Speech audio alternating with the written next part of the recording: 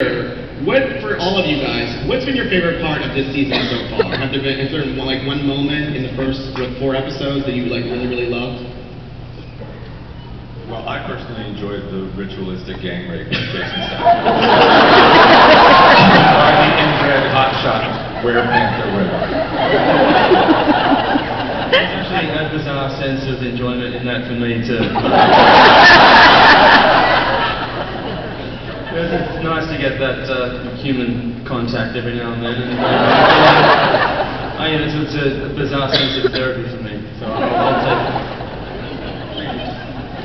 Anthony, do you have any favorite moments? Cage fighting. What'd you say? I like that too. Cage fighting. Oh, totally. Yeah.